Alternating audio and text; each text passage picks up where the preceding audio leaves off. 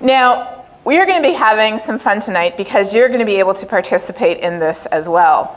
So if you have a smartphone with you, go ahead and take it out and go to pollev.com/TexasTech. That is just the name they gave me. You don't have to enter your name. It'll ask, but you don't have to. If you have a computer, you can also do it that way. And if you are listening online, you can do it too, because it doesn't matter where you are. So go to pollev.com/TexasTech, and here is your first test. Are you an undergraduate student attending this talk or listening in? Are you a graduate student? Are you faculty or research staff? Or are you a community member? Isn't this cool? You can see it updating as you answer. Yes. All right, so far the undergraduates are winning the day. I suspect there may be a bit of a sample bias because you're probably the ones with the phones that will do this. I have a feeling there may be some people who don't have phones who can do this or didn't bring them. But we have, okay, so we've got about 60% undergrads, we've got about 12% graduate students, 20% faculty and staff, and 9 or 10% community members. Fantastic. All right, so now you know how this works. So, talking climate. Today, it's hard not to talk climate. If you look at headlines we've seen over the last 2 years, destructive impacts of hurricanes remain months after they've occurred in Texas, in Puerto Rico. A year ago, last December, the Thomas Fire became the largest wildfire on record in California. It burned the greatest area on record. That record was broken in the summer, and it was smashed in the fall. 3 record-breaking fires in less than a year. What other headlines do we see around the world? Catastrophic damage to coral reefs, extreme weather, a third of Bangladesh was underwater. As the Prime Minister of Dominica said when he spoke to the United Nations after his island state had been decimated by one of the hurricanes in the season last year, he said, "To deny climate change is to deny a truth that we have just lived." So it's hard not to talk climate change because we are starting to see the impacts all around us. It isn't about future generations anymore. It isn't about what's happening far away. We're starting to see the headlines. We're even starting to see the impacts with our own eyes. So this brings me to my second question to you. And this time, don't pick a letter, actually type a word. What impact of climate change are you personally most concerned about? Now, this is anonymous. You can answer whatever you want. What impact are you most concerned about? That you've experienced personally, that you've seen happen?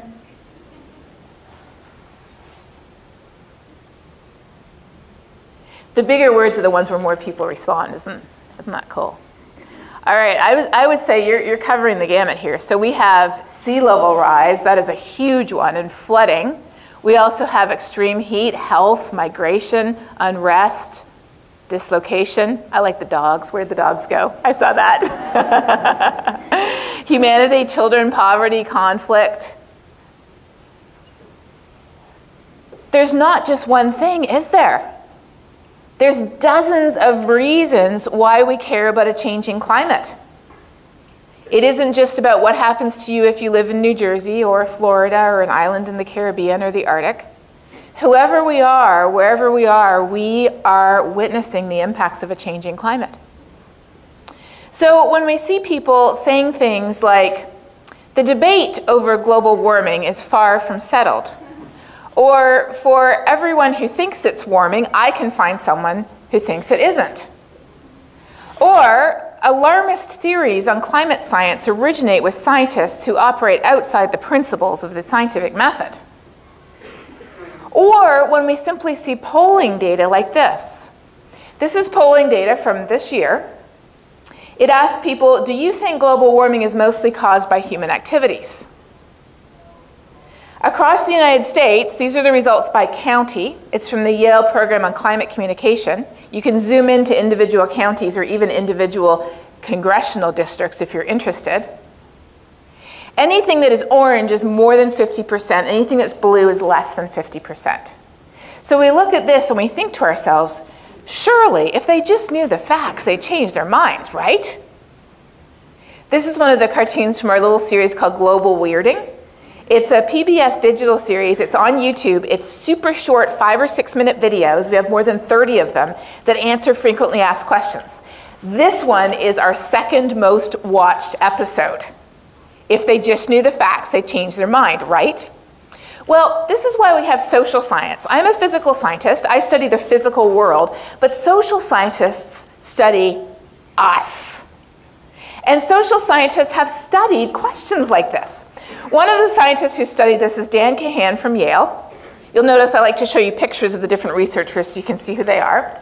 And in a Nature paper he published back more than 5 years ago, he said, public apathy over climate change is often attributed to a deficit in comprehension. People don't know enough science. If they don't know enough science, then what should our response be? Well, the original IPCC reports that were first published in 1990 got out of date pretty quickly, so you should write a few more of them. And then we need another full set by 1995, and then those are out of date within a few more years as well. And then we have another set and another, and they're actually working on the next set right now. Well, maybe those are international reports, so we need another national climate assessment. We just finished publishing the 4th national climate assessment. At this point, it's gone from a 100-page document to over 2,000 pages. Or we could have National Academy of Science reports. You get the picture here, right? How did that study conclude? We tested this and we found no support. In fact, and this is a bit of a shocker, people with the highest degree of science literacy were not most concerned, they were what? Most polarized. And in subsequent research, they've gone on to find that the smarter we are, the better we are at cherry picking the data points we need to support our pre-existing opinions. Another study that Larry Hamilton from the University of New Hampshire did, in New Hampshire, he asked people, do you think climate change is happening now caused mainly by human activities? And then he asked them what political party they felt like they were most affiliated or registered with. And then he asked them, how much education do you have? So people who had some high school were pretty close together. Some university started to diverge. University graduates, further apart. Postgraduate education, furthest apart of any. So he independently verified this exact same thing. The higher people's level of education, the more farther apart they were on climate change. And when we look at this, our response is often something like this, right? Because we're at a university. Isn't a university all about educating people? And you're saying education doesn't work. In fact, maybe you're suggesting we should not educate people? No, education is good. But if this doesn't work, how do we talk about climate change?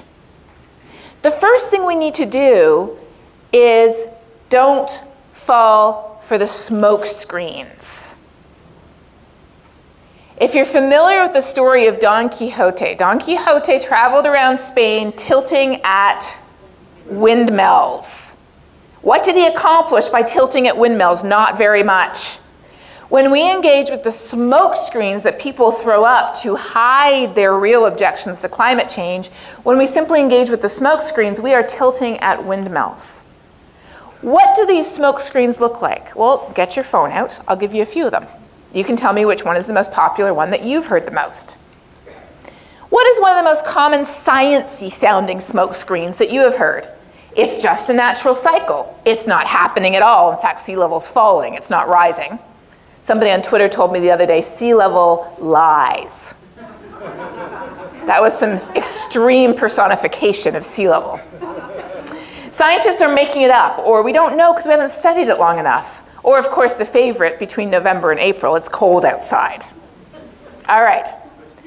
Okay, you guys are right in line with my experience. I track this data. I get anywhere from 2 to 3 people a day to a dozen people a day, usually on social media, but I also get letters, I also get emails, I also get messages. And by far, the #1 thing I hear is the top one. It's just a natural cycle. Now, elsewhere, including in one of our Global Weirding episodes called It's Just a Natural Cycle, Isn't It? We talk about this. And what many people don't realize is the very people who study climate change are the same people who study natural cycles. So we've studied natural cycles, volcanoes, changes in energy from the sun, even unknown factors and how they could possibly be contributing to a changing climate. And every single one of these has an alibi. And if you want more information on that, check out the global weirding episode. It's just a natural cycle, isn't it? But, to continue, we hear this stuff all the time. We hear it from people we know, we hear it on social media, and as just one man said to me the other day, perhaps Miss Climate Genius can explain how we had an ice age, despite zero human interference or emissions contributing towards that change. And of course my response to that was, it's Mrs. Climate Genius, thank you very much. The reality is that climate science is very old. We have known that trace levels of heat-trapping gases in the atmosphere are keeping our planet almost 60 degrees Fahrenheit warmer than it should be otherwise since the 1800s. In the mid-1850s, two scientists independently, John Tyndall in England and Eunice Foote in the United States, independently identified carbon dioxide and methane as two of those gases. And Tyndall even went further and connected the fact that methane is produced during coal mining and that humans are increasing emissions of heat-trapping gases in the 1850s. By the 1890s, the science was sufficiently advanced that Arrhenius, who was a physical chemist who won the Nobel Prize for his work in physical chemistry, on the weekends he was looking for something to do, so he decided to calculate by hand the very first climate model. It was an energy-balanced climate model that calculated how much the world would warm if we doubled or tripled levels of CO2 in the atmosphere, and he even calculated how much more the Arctic would warm than the rest of the Earth in the 1890s. And then by the 1930s, Guy Callender, who was a British engineer, in his spare time, people seem to have a lot of spare time before the internet. In his spare time, he rode around the world and he collected weather station data from all around the world and he calculated global average temperature. And he showed, as early as the 1930s, that it was ticking slowly and relentlessly upward. And he wrote a paper that was published in 1930, I think it was 37, and it could have been 38. And in it, I love reading that paper because he basically says, you aren't going to believe what I have to say, but... And he talked about how burning fossil fuels was causing the planet to warm in the 1930s. Some people might say, well, it's just that this is so complicated, you know? How can we explain this in simple terms? Well, I'm going to show you how you can explain it in simple terms using a 60-second cartoon. Here we go. Our planet, there's our happy planet, has a natural blanket of heat-trapping gases. The sun's energy shines down and warms the planet, and the planet gives off heat energy. But that heat energy is trapped by the blanket. Not all of it escapes back to space, and that is what keeps our planet habitable for life. We would not be living on a frozen ball of ice if it were not for this incredible natural blanket. So what's the problem if it's natural? The problem is that by digging up and burning increasing amounts of coal and gas and oil, we are wrapping an extra blanket around the planet. And just like when I used to go stay at my grandma's house when I was little, and she would sneak in every night, true story, and put an extra blanket on me because she was afraid I would freeze. Yes, we did have central heating in Canada. And I would wake up sweating, saying, Grandma, I didn't need that blanket. In the same way, we're wrapping an extra blanket around our planet that it does not need, and that's why it's running a fever. If we truly had a problem with the science of climate change, we would also have a problem with basic fluid dynamics. We would have a problem with basic thermodynamics. We would have a problem with the exact same science that explains how our stoves and fridges and airplanes work. And granted, you can find a website that says almost anything. So there may be a website out there saying that refrigerators are part of a communist plot, but most of us would agree that those are not legitimate arguments. People do not truly have a problem with the basic fundamental physics. Well, you may be saying, oh, I know what they have a problem with. Because we hear this from our politicians as well. Climate change is not a science, it is a religion. And I already have a religion that says, bring on the end times, or people have dominion over the earth, or my favorite, the Bible said there will always be seasons, therefore the planet cannot be warming.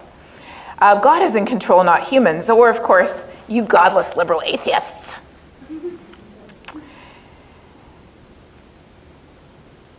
As Lindsey Graham said, the problem, of course, it's not us. The problem is that Al Gore has turned this thing into a religion. And on the internet, there is proof of that. Here is the proof. And you may notice that someone has photoshopped my head onto the choir.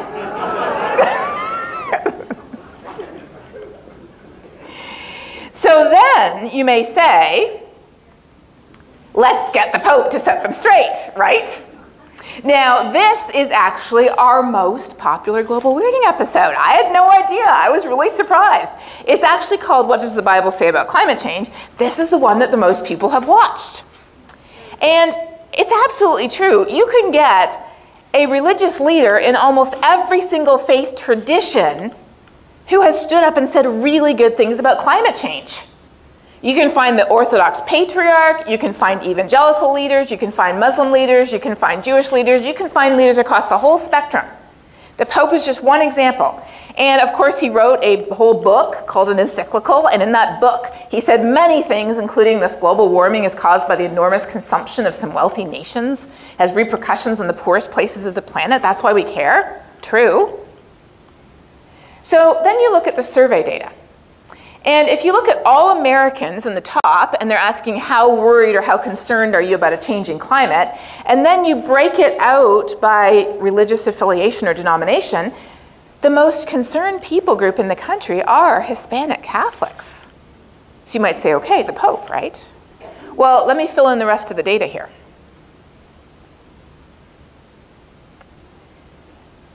People in the front who have good eyesight, who are the least concerned people? White Catholics, yes. You might say, oh, what is going on here? Well, enter the social science. This is my colleague Ashley Landrum. She studied the effect of the Pope's encyclical. And what she found was, she found that when we encounter new information, we interpret it through our prior beliefs and relevant social identities. And what she found is that for people who previously agreed with what the Pope said, the encyclical raised their opinion of the Pope. They thought better of the Pope, not just Catholics, but Protestants and non-religious people too. But if people disagreed with the Pope, their opinion of him actually decreased after the encyclical. Why? Because what drives their identity was not their religion. People don't really have a problem with either the science or religious objections because every major world religion has at its core tenets of stewardship or taking care or responsibility for nature, and also the sense that we are to care for people who are less fortunate than us. And those are the only two values we need to be at the front of the line when it comes to caring about climate change. So John Evans broke this out in a bit more detail. He said it's true that he was looking specifically at conservative Protestants here. It's true that conservative Protestants are less likely to believe the conclusiveness of climate science. However, he said when you control for demographic properties, it's not, and he said, engaging in fundamentalist discourse. I said, okay, good. Let's just call that going to church. He said it's not going to church that causes this effect. Opinions are rooted in age, conservatism, and in the United States, which political party we're affiliated with. So rather than engaging with the smokescreens, what are the smokescreens? The smokescreens are science-y sounding objections and religious-y sounding objections. Those are the smokescreens. Rather than engaging with the smokescreens, we need to confront the real problems. And the real problems begin here. This is from the Pew Political Polarization Survey back in 1994. I'm not going to survey the room to ask who was alive then because that would be a depressing response, given the percentage of undergraduates here.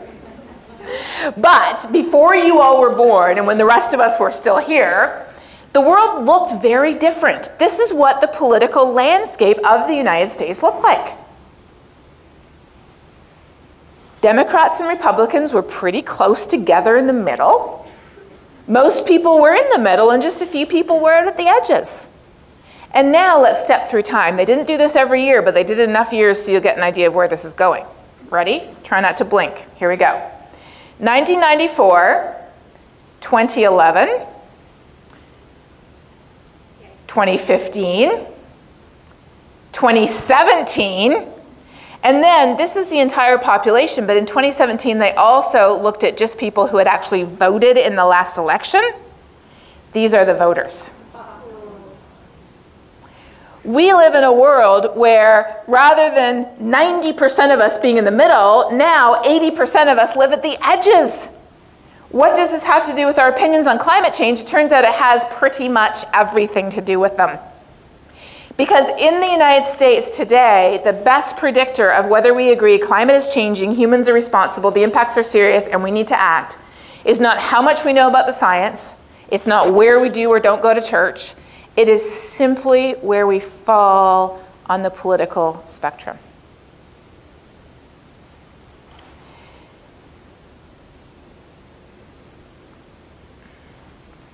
So one of the true most dangerous myths that we have bought into is that we have to be a certain type of person to care about this. And even more dangerously, many of us have concluded I am not that type of person. But let's take a step back for a second. Does a thermometer give us a different answer depending on how we vote? It shouldn't. Do you get to live on a different planet depending on the choices we make politically? No, they're not taking us to Mars no matter how we vote. And honestly, I'd rather not go there. So in the words of Galen Carey, who works for the National Association of Evangelicals in DC, he said something which I think is absolutely accurate. He said, many evangelicals, and you could really just replace this with many conservatives, oppose action to slow climate change, but they don't do so on a religious basis. And again, I would add they don't do so on a scientific basis either. It's political because they believe the government wants to take away their freedom. And honestly, if you believed, be honest, if you believed the government wanted to take away your freedom, would you say yes? That's about the most un-American thing I've heard of. I'm not even American. And then, I think this quote is really stunning. This is from the man who brought the snowball onto the floor of the Senate and said, here's a snowball, therefore the planet can't be warming. He said, do you realize, he was speaking to Rachel Maddow here, he said, do you realize I was actually on your side of this issue when I first chaired the Senate Environment Committee and I heard about this. I was on your side when? Until what? I was on your side until I found out how much it would cost. So people do believe that what? That the solutions pose an imminent threat. That the solutions will take away our freedom. That the solutions will destroy the economy. That the solutions will take us back to the Stone Age when we lived in caves. That the solutions fight against everything that the War of Independence was for. Government control, unfair taxation, or, you know, that climate change will lead to the mark of the beast as well. I get a few of those. And again, be honest with yourself. If we are talking about the government controlling your individual personal decisions, setting your thermostat and telling you what type of car you can or cannot drive, if we're talking about destroying the economy, returning to the Stone Age, imposing massive widespread unfair taxation and letting a remote government control your choices, I know this sounds a bit redundant, but it's kind of going through it, would you be in support of those solutions? So have a little sympathy, because if that's what we believe the solutions are, why would we want solutions, right? This is really important because you know what? That's a good reason. It's a good reason, and it gets even worse than that. We believe, and when I say we, I don't mean all of us, but many of us believe that the solutions pose an imminent threat to our way of life. And what else do we believe? And when I say we here, I really do mean most of us. We also believe the impacts do not. Let me illustrate this. When you ask people, and this is the map I showed you before, do you think global warming is caused mostly by human activities? You see some orange and some blue. But when you ask people, do you think it's happening? The answer is heck yes. The country is pretty much entirely orange. I can only see one county that is not orange. Then, okay, watch this. Then you say, do you think global warming will harm plants and animals? Why would that county be orange now? They don't think it's real. That's the interesting thing about polling data. Do you think global warming will harm future generations? Almost identical, yes. Do you think global warming will harm people in developing countries? Mostly yes. Do you think global warming is already harming people in the US now or in the next decade? Oh, and there's one more. Do you think global warming will harm you personally? This is the problem. The problem is not whether we agree with 2,000 pages of science in the National Climate Assessment. The problem is that even when we say, oh yes, we absolutely agree, we don't think it matters to us. Now, you see those couple of orange counties. What people group lives in those orange counties?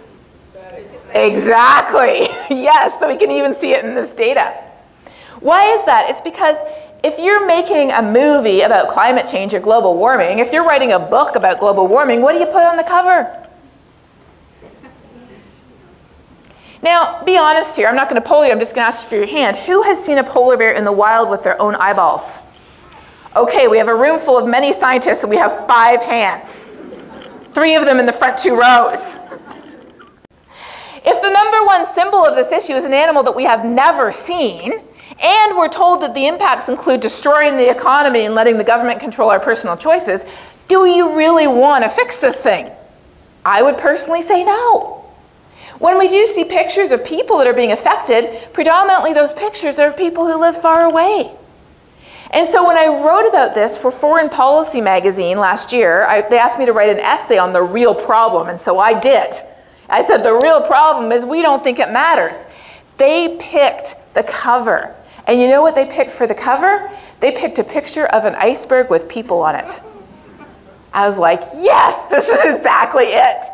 We are on this tiny, minuscule planet floating in outer space. It is the only home we have, and it is crumbling under our feet, not literally, but in its ability to support our lives. So the first most dangerous myth we've bought into is that I'm just not that type of person. And the second one we've bought into is climate change is a distant issue, that it only affects future generations or people who, or animals or plants who live far away. So this brings us to the last question. What can we do about it? Now, I was asked recently, well, if you had to do a TED Talk, what would you do it on? So I thought to myself, well, if I had to do a TED Talk, I would do it on the most important thing we can do. And they're like, oh, you really want to do a whole TED Talk on light bulbs? And I was like, no. I really think the most important thing that we can do is talk about it. Why? I have the data to show you. This is what the data looks like. So remember, I just showed you that really dark blue map about do you think global warming will harm you personally, right? This is not the bluest map. I have one more. Here it is. Do you discuss global warming at least occasionally? That's the darkest blue map there is. So let's connect the dots here. If we never talk about something, why would we care about it? Right? If we don't care about it, why would we want to act on it? So action begins with the conversation, because if you don't talk about it, why are you ever going to do anything about it? It's very rare for us as individuals, let alone as a society, to do something we haven't talked about first. So that is why talking about it is so important. But you may ask, is there any way to have a civil and positive conversation? And I answered yes with an asterisk here. Because too often we feel like, oops, there's my asterisk. Too often we feel like our conversation sort of looks like this. Susie the scientist shows up with all her data and facts and charts and figures. And Calvin feels threatened because he feels like she's telling him that he has to give up who he is to accept the solutions. The conversations might end something like this. Or, if we're perfectly honest, they might end something like this. So how do we have these conversations? And before we go there, let me ask you another question. Who would you like to have a climate conversation with that went well? Sky's the limit here. Who would you like to talk with? Your mom, your boyfriend, Trump, president, students, mayor, husband? Donors, yep. Roommate. Yeah, I'm seeing one word emerge here. I love this. This is great. So look at all the different names here. Some of these people are well-known names, famous figures, politicians. Some of them are people who we know intimately, our mother, our brother-in-law, our roommate. We all have people in our lives that we want to have this conversation with. And that's what I want to talk about with you now.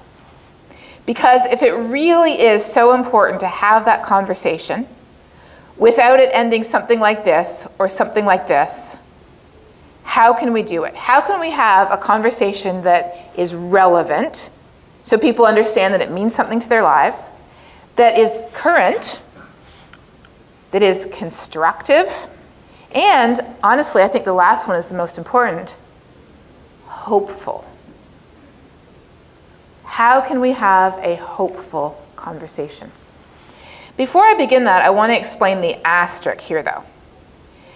The 6 Americas of global warming is a study that polls people across the United States year after year, and rather than putting them just into yes, no categories, puts them into a spectrum of people.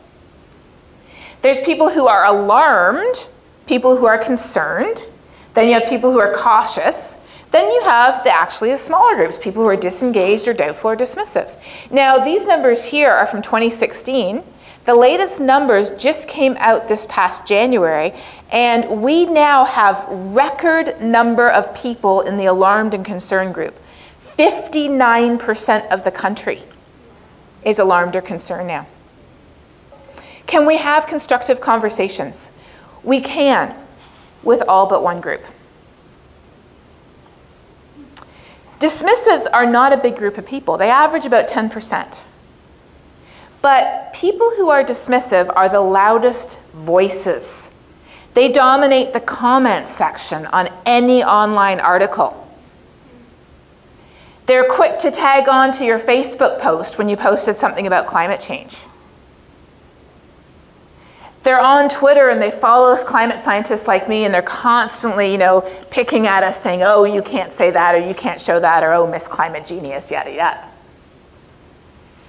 People who are dismissive, my personal definition of dismissive, is people who, if an angel from God bearing brand new tablets of stone saying global warming is real in foot-high letters of flame appeared before them, they would still reject it. And if they would reject that, why would I expect them to accept what I have to say? Dismissive really is the best word because it characterizes what they do. And so when I encounter people in person or on social media, there's a test to tell if somebody's dismissive. The test is when they say, oh, well, it's just a natural cycle. And I say, that's a great question. Did you know that we've looked at it? Here is a resource, a video or an article that explains it. A dismissive person will not be able to bring themselves to click on the link. I've experimented a little bit. I've actually, asked them to do it multiple times, 3, 4 times. I've said, do you have an issue? Is there a reason you can't click? Do you need some assistance? What can I do to help you? They cannot bring themselves to click a link. In fact, it's amazing. I want a psychologist to actually study it. Why? It's because their personal identity, who they are, is built on and constructed on a set of beliefs that include absolutely rejecting the reality of a changing climate. So they cannot confront any information that might possibly counter that belief, because they don't see it as an opinion. They see it as an attack on their identity, who they are as a person. It is really difficult to have a constructive conversation with somebody who's dismissive, and I typically don't, because that conversation does not begin with respect. And if there is zero respect between people when having a conversation, it's really hard for that conversation to go anywhere. So I typically bow out. But we have 90% of the population left. And we absolutely can have constructive conversations. And this is the approach that I found that works. The first step, you might say, oh, the first step is I got to go read that big climate report you keep talking about. I need more data and more information. I just don't feel like I know enough about this. I should have like a little set of like cue cards in my back pocket I can whip out with like global temperature on them. No, that's not the first step. Relax. You're good. You have the first step nailed. Because the first step is to figure out what you have in common with the person or the people that you're talking about. If you don't know, ask them questions and get to know them. Figure out what makes them tick. What is it that they care about that you care about too? The most basic thing, of course, is we're both humans living on this planet. But there should be something else beyond that that we can identify with. Then we can explain, because of what we share, let me explain to you from the heart why I care about a changing climate, because of this thing that we both care about, or this value that we both share. And then this was the toughest for me as a scientist, because as a scientist, we're really good at diagnosing the problem. We can diagnose the problem to death, but we are not fixers. This is not what we do.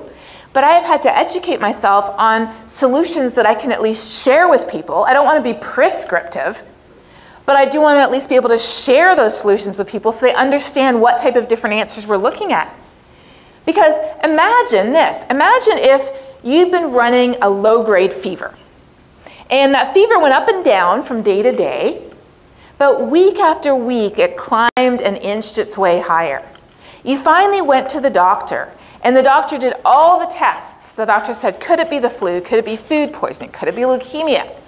The doctor did all the tests, consulted with all of their colleagues, and then brought you back in and sat you down and said, okay, well, we've diagnosed what you have. Here's what you have.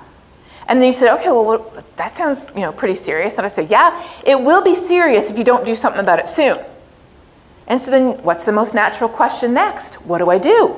Imagine if the doctor just leans back, folds their arms, and be like, oh, I don't know. That's not what I do. No, we need hope. We need answers. We need at least like a pointing in the direction of where we would go to fix this problem.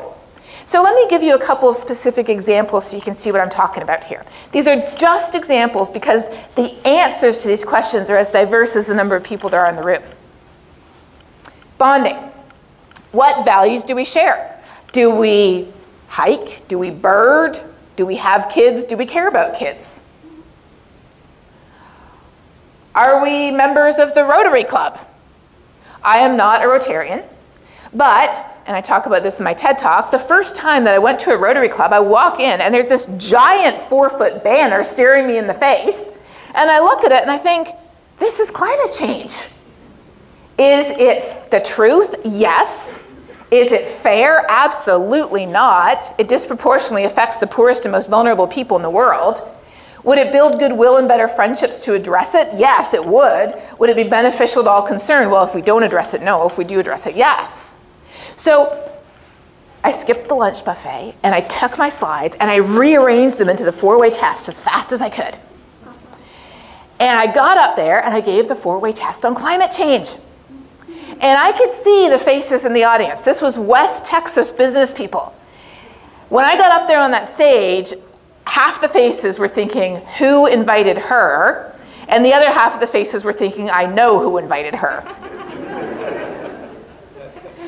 But by the end, those faces had changed because I had gone through their value system.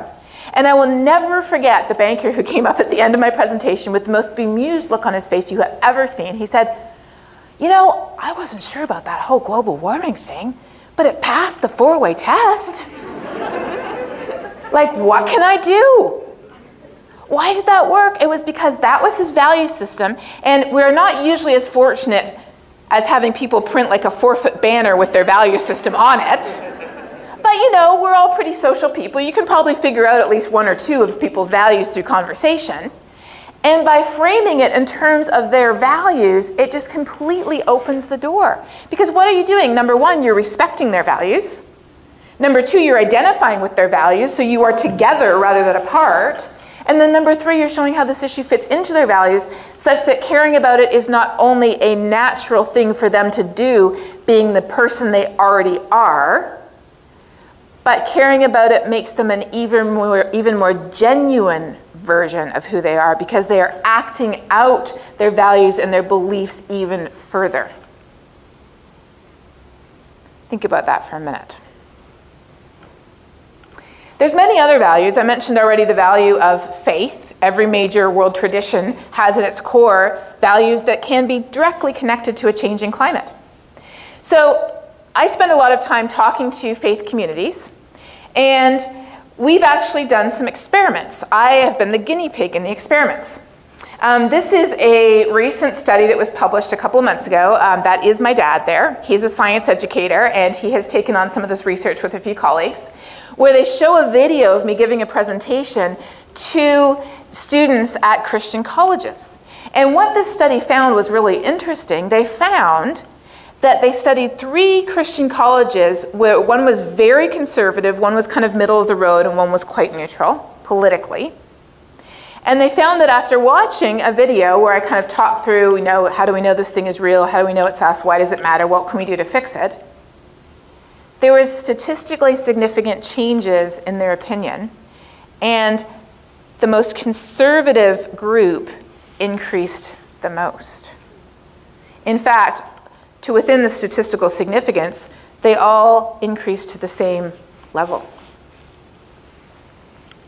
So this can happen. But when I was speaking at one of these colleges, another scientist came up after my talk and introduced himself and said, you know, I don't work here at this college, but I've been trying to reach out to churches in my area. I live in a conservative part of the country, and I've been trying to reach out to churches to talk to them about climate change. So, but he said, I can't get my foot in the door. How do you get your foot in the door?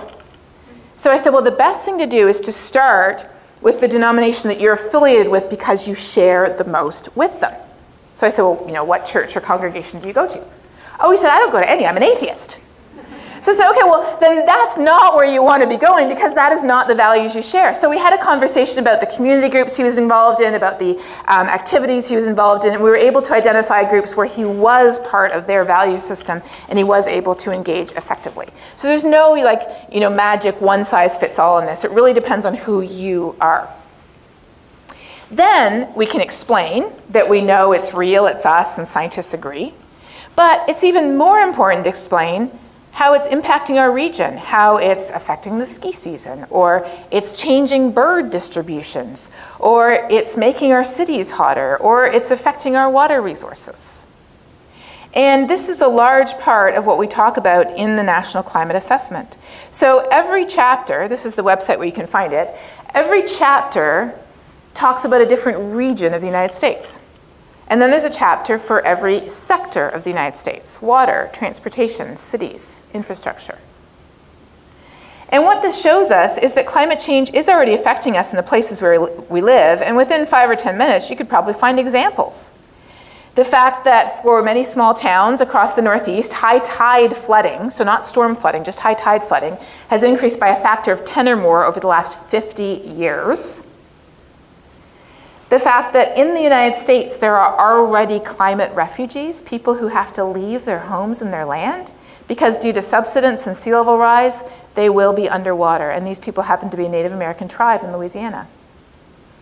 We know that wildfires are a natural part of life in the United States, in the western United States, but we also know that approximately double the area has been burned since the 1980s due to a changing climate. We know that up in Alaska, what used to be permanently frozen ground is thawing and crumbling under their feet, putting homes, buildings, transportation infrastructure, and even pipelines at risk. On the islands, many key sites from airports to historical monuments are built within just a foot or two of sea level. Even down in Texas, our droughts are getting stronger and longer. Hurricanes are dumping much more rainfall. Nearly 40% of the rainfall that fell during Hurricane Harvey is estimated to be enhanced by a warming climate. Our number of days over 100 degrees is projected to increase significantly. The number one reason why we care about a changing climate is because it takes the naturally occurring weather and climate disasters that always happen. This is a map of the number of weather and climate disasters that have cost at least $1 billion worth of damage since 1980. Texas is number one. Because we get everything. We get pretty much every type of disaster you can imagine. The only one we get is the type of disaster from mountain snow melting too fast and flooding because we don't have mountains. But we get everything else, even hail, even ice storms, blizzards. We care about a changing climate because it's loading the dice against us. We always have a chance of naturally rolling a double six. The set of dice for Texas has 3 6s on it already naturally. But as climate changes decade by decade, more and more of these numbers on the dice are turning into 6s, and sometimes even the occasional 7, as climate change supercharges our extreme weather events. So it's important to connect it directly to the places where we live, but not just the places where we live. Because when you look around the entire world,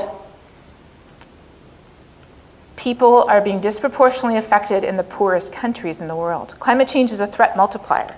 It takes hunger and poverty, and disease, lack of access to clean water, even conflict and refugee crises. It takes these and it exacerbates them, it amplifies them, it makes them worse. So lastly, we have to talk solutions. What can we do to fix this thing? Are there positive solutions compatible with our values? There absolutely are. We can talk about individual solutions. Sure, we can talk about light bulbs, but we can also talk about eating lower down the food chain. Did you know that all the food tonight was vegetarian? Yes.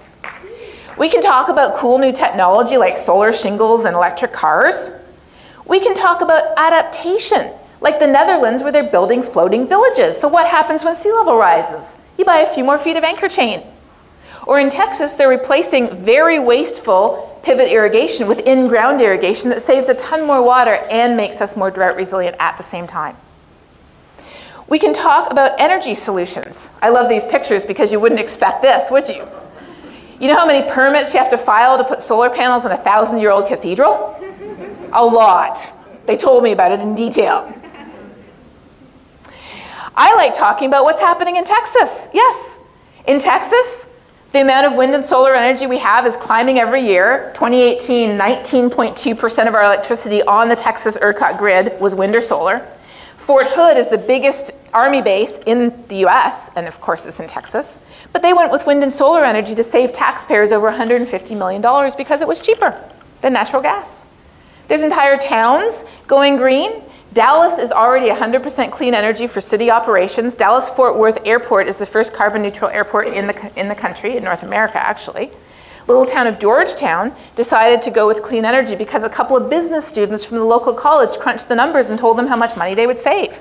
Nothing wrong with that. We can talk about what agriculture is doing, because a lot of the carbon footprint associated with agriculture comes out the rear end of cows. A lot of methane. Well, it turns out if you feed cows seaweed, a cheap farmer in eastern Canada found this out. He was feeding them seaweed that he collected along the coast. If you feed them seaweed, that almost completely cuts their methane emissions. That's pretty cool. There's also grazing practices that put carbon back in the soil. Agroforestry that puts carbon back in the biosphere again and boosts livelihoods. We can talk about what businesses are doing. And again, this is not prescriptive. These are examples of things that are already happening. The fact that the richest company in the world, which is Walmart, is going 50% clean energy by 2025. That's pretty good. Apple's number 11. They're already 100%. Morocco has the biggest solar farm in the world. The United Kingdom has the biggest offshore wind farm in the world. China has more wind and solar energy than any other country in the world. But I'm most excited about what's happening in places that don't have energy, places where kerosene is the only option. It's amazing to think of the fact that people's lives are able to be revolutionized by providing clean energy in unexpected places. I like telling people about initiatives like Project Drawdown that you can find online at drawdown.org. They list 100 possible solutions to climate change, and they're very unexpected. Now, number 1 is refrigerant management. Then you've got wind turbines, yes, but then number 3 is reducing food waste, because we throw out about 1/3 of the food that we buy without eating it. That's a pretty simple thing that we can each do and save money. Then you have my favorite, number 6, educating women and girls in developing countries. Investing in tropical forests, rooftop solar, regenerative agriculture, afforestation, tree intercropping, geothermal, nuclear, it's all there on this list. So let me ask you now, here's a question for you. Tell me honestly, what's the thing that really gets you excited? Something you've already heard or something that you heard today? What's your favorite solution? It can be a personal solution. It can be a policy solution, legislation. It can be a technological solution. It can be something that's kind of boring but really important, like conservation, efficiency. All right. Ooh, waste, food waste. Educating women and girls. Wind, eating differently, yes. Conversations, sustainability, corporations. I love this. By the way, if you put like a little line between your words, they'll stay together. Sorry, I should have told you that earlier. We get the idea though, right? Very cool. So, do you have something that you can go away from here excited about? If you have something cool to talk about, that can be a conversation starter, because that's something positive, like, hey, you wouldn't believe what I heard. And it's not anything about destroying the economy, it's not anything about the government telling us what to do. So how can we talk about climate change? By beginning the conversation where we most agree rather than where we most disagree, by explaining why it matters to us because of those shared values, and lastly, by finding ways that we can work together to act. Because in the words of one of my favorite scientists, Jane Goodall, it is only when our clever brain and our human heart work together in harmony that we can achieve our full potential. Thank you.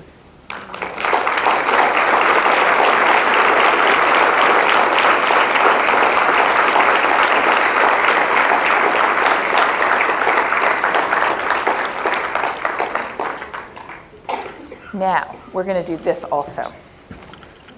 Oh, go ahead. Yeah, well, so I guess we can do some questions. A couple of questions. This way. But we have about 20 minutes for questions, and it's our tradition here at Rutgers to start with student questions. So if you have a question, I would suggest if you're in the room, let's line up here. You can save that for people on the internet. Well, I think I am going to go back and forth. I'm going to do it 50-50 because I know some people, it's hard to get up and go to a mic in front of a room full of people. So we're going to do it 50-50. So we're going to go question here, question there, and thank you, I'm fine. All right, come on and line up if you want to ask it in person. But if you don't want to ask it in person, no worries. Just put it right up there. All right? And you can type a full sentence. It will appear as a full sentence. Go for it. Hi, my name is Alex Anderson. I'm a junior environmental science major. So I was wondering, what can us college students do to convince our more conservative friends and also be more sustainable ourselves? Great question. So I think you probably know part of my answer to this. One of the first and most important things we can do is talk about it. So have those conversations with people, but don't just march in there with all the facts and the data. Have a conversation about something that matters to them, and have a conversation about something that they can do to help, so that we feel like we can contribute to the solution in our individual lives, in our community, at the school, with our family, in another organization that we're part of. One of my students was part of the outdoor club. She calculated the carbon footprint of the outdoor club. She found that there was ways that they could reduce their carbon footprint, which was completely consistent with their values, right? Because they value the outdoors. So there are all kinds of things that you can do. Thank you. Great question. All right. So many good questions here too. Let's see. Too many good questions. There's a couple of policy questions. So I'm going to kill all of these with the same stone, so to speak. We're often asked, as climate scientists, what do you think of a certain policy, or can you endorse a certain policy? As a scientist, I feel like it's very important for me personally to be policy agnostic. What do I want? I want a policy that works, that cuts carbon, that does not disproportionately affect the very people who are already bearing the burden of society's choices, and one that has broad support so it'll actually stay in place and won't get canned by the next administration. So that's what I want. Have I got it? No. I don't. The Green New Deal is the only deal on the table at this time that actually proposes the sweeping changes that we need to our society to wean ourselves off carbon long term. But there is a bill before the House right now that puts a price on carbon, and that's a good first step in that direction. Could it be cap and trade? It could. Could it be legislation? It could. Did you know there's libertarian solutions and there's free market solutions? I'm in favor of anything that actually works, because right now we do not have anything.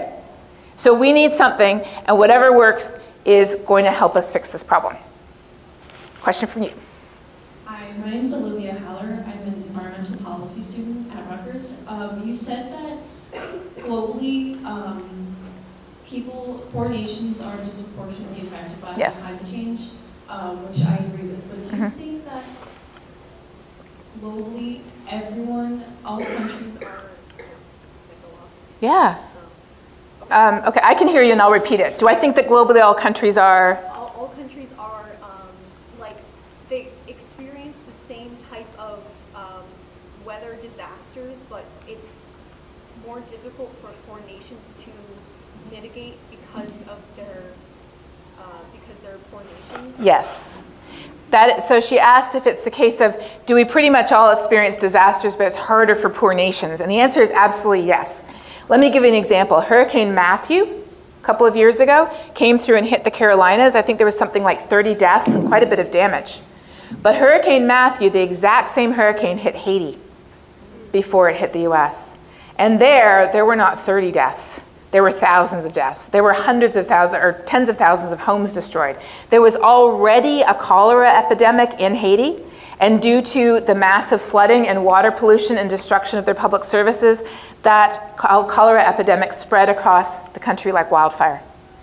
So yes, they are not prepared. They do not have the ability to cope with these. There's no flood insurance. There's no FEMA. There's no National Guard. There's no bank account with a balance in it. There's nothing that would help people rebuild their lives. And there might not even be a public health system. So yes, that is why people who are already vulnerable today are even more vulnerable as a result of a changing climate. Thank you. All right. I am not going to run for Congress because I'm not a US citizen. Sorry to disappoint you. But I'm not gonna call that the real question. When dealing with people that fall into the doubtful category, do you find that they're doubtful about other science-related topics? That's a really good question. So my friend Ashley, the one who studied the Pope, right? She just published a study, and you know what that study was about? Flat earthers. And she texted me over the weekend and she said, Katharine, how do you deal with this stuff? I said, you have to deal with it by laughing at it. Text me the worst emails that you got. So she did. And we laughed at them together. And then I texted her the worst comments I had gotten that day.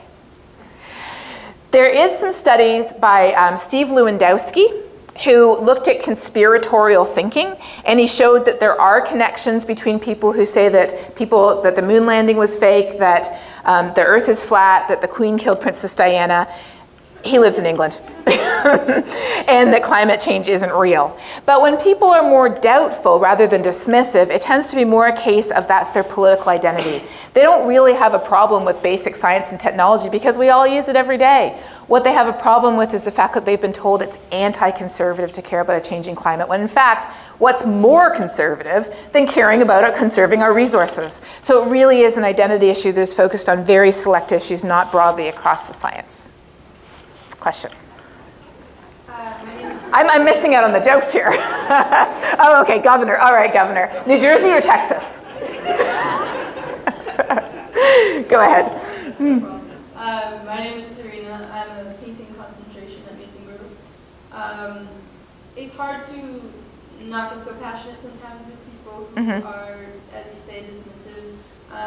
My question is there some sort of exit strategy that you've devised to get out of a conversation that may be not getting so, what's the word?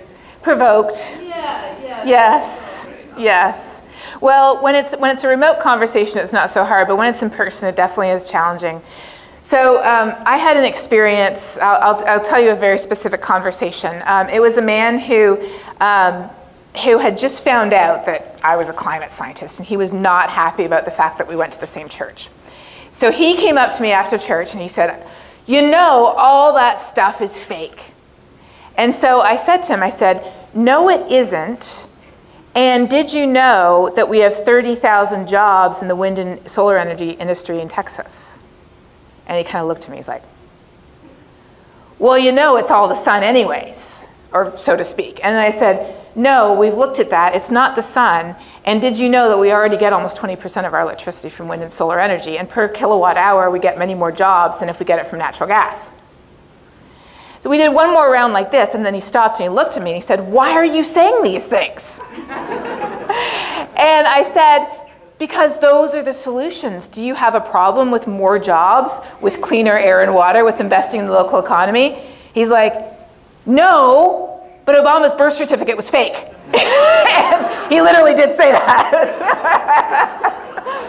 And at that point, I just said, no, but we agree on the solution, so we have to agree to disagree on the science because the solutions are really what matter, and we agree on that. And at that point, I just walked away.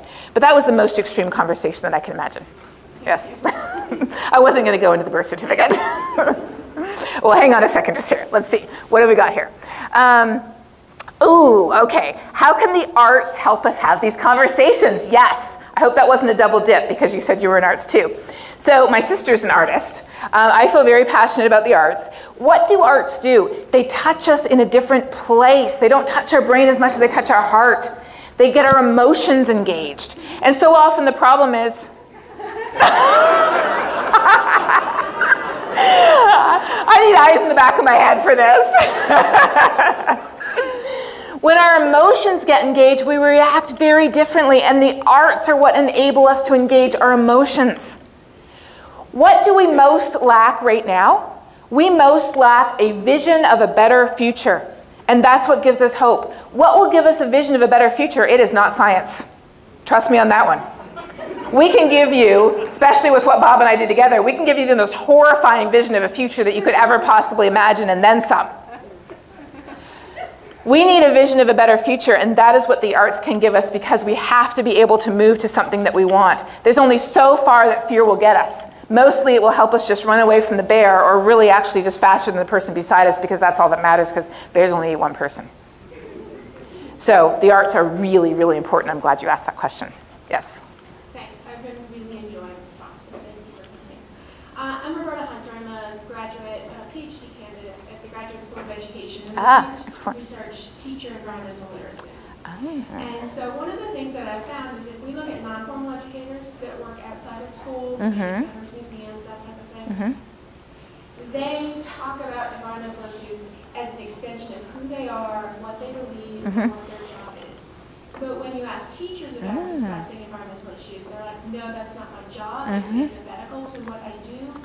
And so, you know, since you've done all this research on identity and pulled together some great research, I was wondering if you had any thoughts on how to push those teachers gently into saying, yes, it's okay to discuss this issue that isn't really an issue, it's something that's happening. That is a fascinating question. I have never heard that before, but it makes total sense. So what I would do is I would focus on having the conversations with a representative group of teachers and try to figure out what do they think their job is? What is their responsibility? What is their duty? What are their goals? And then from their own mouths, figure out which one connects directly to informing their students about the future of the planet. I'm pretty sure you could find one. Thank you. Thanks. All right, one more question here. Let's see. What are my thoughts on the EPA? Very discouraged. Try not to think about it. Oh, what's the proudest action you've taken to reduce your... I like that. Okay, so I got, this is not me. For those of you who know me, who know my background a little bit, I'm Canadian. When I moved to the States, I was so unaware that there were people who didn't think climate change was real that my husband and I had been married about 6 months before we figured out we were on opposite sides of the page on this. We're now on the same side of the page. And for Christmas this year, he gave me solar panels. Yes, and not only that, he did all the work himself. He got everything, every T crossed, every I dotted, and he bought them from the company in San Antonio that I sometimes use in my talks as an example, because they took in out-of-work oil patch workers who lost their job when the oil price fell, and they trained them to do solar panel manufacturing. That was not my proudest moment. That was my husband's proudest moment. That was the best present ever in so many ways. But for me, I'm really satisfied by some of the small things I do, like the fact that in our house, there's a space for a freezer. But what does a freezer do? It encourages food waste. For me, at least personally, it does, because I freeze a lot of stuff and then we never eat it. So rather than have a freezer, which also uses electricity, I decided that, you know what, there's a grocery store on my way home from work, and I'm just going to make a commitment to stop there twice a week instead of once every 2 weeks like I used to. And then in that place where the freezer fits, I'm going to buy these drying racks on Amazon so I can hang up all our clothes to dry. Not a big deal, just a little thing, but it really, really worked. As a climate scientist, though, I have to say the biggest part of my carbon footprint is travel. And so what I have worked hardest at, and so maybe in this sense I am proudest of this, I have worked really, really hard to reduce my carbon footprint from travel. I still do fly. I'm super excited about the fact that they're starting to integrate biofuels into jet fuel, because that does cut the carbon footprint. But when I fly, I collect my invitations. I work with awesome people like Bob, who works with my schedule so that I can do the Garden Club of America, meet with colleagues, give a briefing on the Hill, have lots of great research meetings today, give a seminar and a public talk, then go into New York tomorrow to do the CBS morning show, all in 48 hours. And that's the way I travel. And then I sleep in between. I've also transitioned over 75% of the talks I give to virtual talks, often to organizations and people who say, we've never done one of those before. So that's what I try to do, because I think it really is important to make a difference in our own lives, so it gives us something to talk about as well. So I'm not just running around telling people, oh, we should fix the climate, but I'm not doing anything. We're all in this together. All right. Hi, my name is Sahar. I'm a poli-sci econ major. So my question is actually kind of related to what you just said. Mm-hmm. So what I identify as part of the problem is, so people who believe in global warming believe that's like the alarmist people, who believe that's actually an issue. They're really disenchanted by the government and that maybe the government's not doing enough. But at the same time, like, they don't think their own individual actions to reduce their carbon footprints enough. So what, I guess, like, how much of a difference do you think an individual can make, and like how can you convince someone of like a tangible reason as to why they should make their individual decisions differently? Yes, that's a great question. So some of the most important individual decisions that we can make involve what I've talked about. Talking about it, joining an organization that shares our values, that helps us amplify our voice, and one of the most important actions that we can take individually to reduce our carbon footprint, depending on where we live, is vote. To quote Alan right here, it is better to change a politician than a light bulb. So there is a lot that we can do, and a lot of it involves getting together with people who are like-minded and working together to affect change, which is occurring. Businesses, cities, states, universities, tribes that represent over 40% of US emissions are still in on the Paris Agreement. There are entire cities, like I said, like Dallas, of all places, Dallas people, oil, that are going carbon-free. So change is happening, and it is spreading across campuses, it's spreading across cities and states, and it's happening because of individuals. So, thank you. You get the last question. How can kids fight climate change? Oh, so I'm going to tell you something. I'm going to tell you a secret. Remember how I said I have these global weirding videos on YouTube that you can watch? They have cartoons in them too. And I told people which ones were like the ones that most people watched, but my favorite one is called I'm Just a Kid, What Can I Do? And there are so many things you guys can do. So there's this girl who won the National Intel Science Fair because she grew algae biofuel under her bed. Yes. There are kids who are going on strike from school, not all the time, just one day, with their mother's permission. They're going on strike from school to say, hey, you gotta fix this thing for us. There are kids who are inventing little machines you can buy for $5 that actually, would charge your cell phone. There are kids who are suing the federal government. They're actually suing the entire government of the United States to protect their future. So honestly, I am most encouraged by what kids are doing because you guys are awesome. Thank you.